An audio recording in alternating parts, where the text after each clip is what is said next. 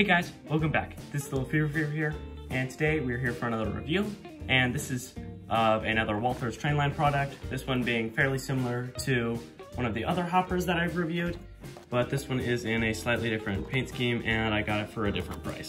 So this one I got for $20. Yes, we'll go over the box, but they're similar to all the other boxes you have seen so far. There you go. Oop, upside down. But it's fairly easy to get these things out of the box. Just slide the plastic tray out. So the box on the side here. And this one, unlike the kettle cart or anything else, just has a simple sheet that comes with it.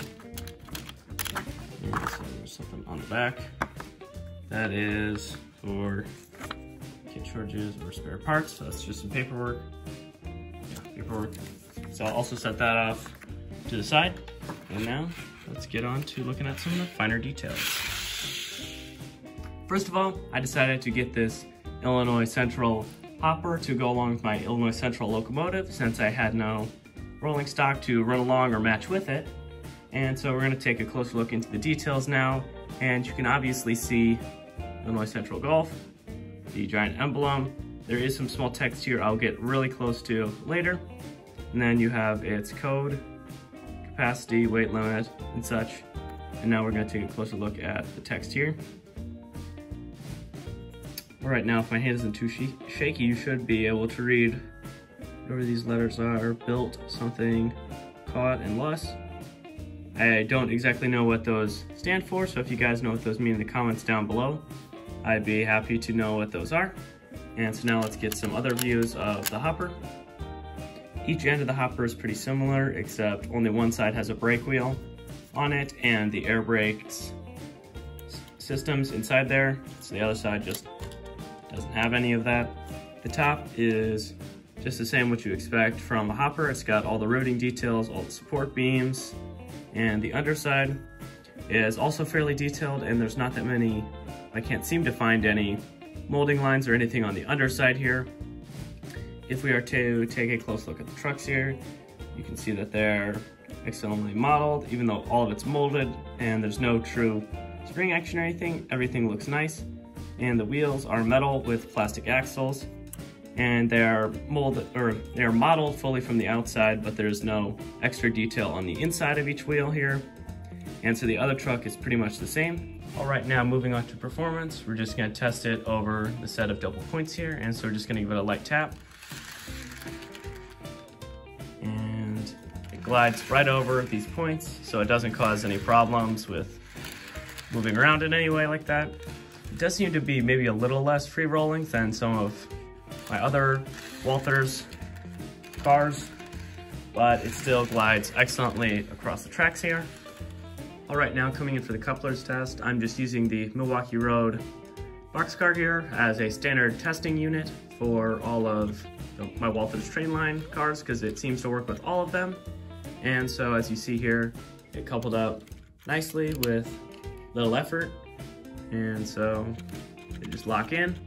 And that's kind of how these Walthers couplers are. There's not an actual spring to them. There's just a bent piece of plastic. So it's a lot harder for them to break. And so now let's get this hopper hooked up behind an engine. The locomotive that will be pulling today's train will be our Tyco GP20 from the Illinois Central, as seems an obvious choice for having an Illinois Central hopper. And so now let's get the hopper all coupled up.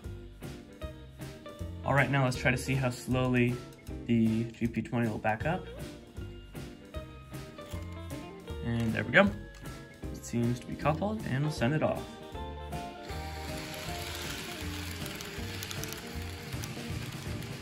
There we go, and now let's get some shots of this engine running around the layout.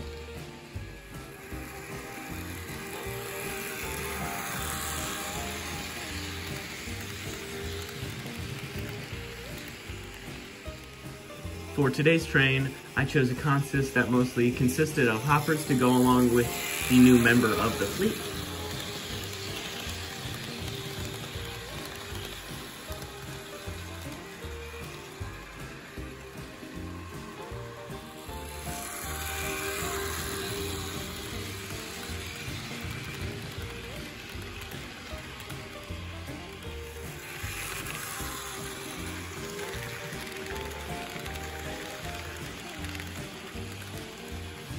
All right, now let's try to see if we can park the car and shot here.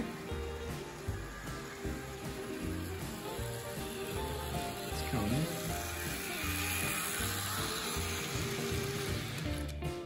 There we go. Almost right in the middle. All right, now let's move on to the final ratings.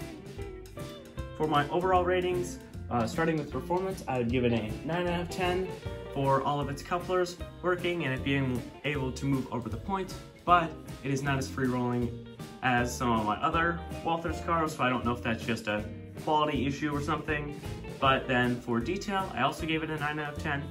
It had nice intricate detailing with all of the small text and the intricate details down by the bogies and the separately fitted brake wheel, but the wheels were not fully accurately molded and included all of the little finer details, with the couplers being a little bit larger than they should be in reality.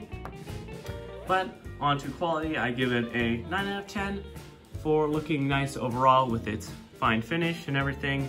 Everything worked properly, but there were some little small smudgy grease marks or extra glue marks that could barely show up on camera that I found out later about. But those are pretty minuscule, so they don't take away that much.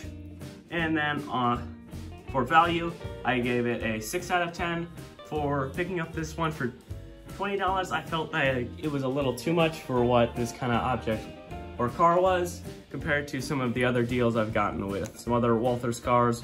So I feel like this one was maybe a little bit more than what it should have been for all of this here. And then that brings us to an overall of 8.25 out of 10, which is a fairly nice score. For a car, it's not negative, but it's still above 50%, so I would recommend this car to anybody if they want to get it, or if they want to pick up anything similar to it in any other paint schemes. Hopefully your version will maybe roll a bit smoother, but this is a nice beginner's kind of car, or maybe something to get in bulk, or maybe if you wanted to practice weathering on something like this, and it would look nice. But that just about sums up this overall review on this kind of new product, but not really. And I'd like to thank you guys so much for watching, especially if you made it this far in the video. And I'd like to thank you guys once again, and I'll see you guys next time. Bye-bye!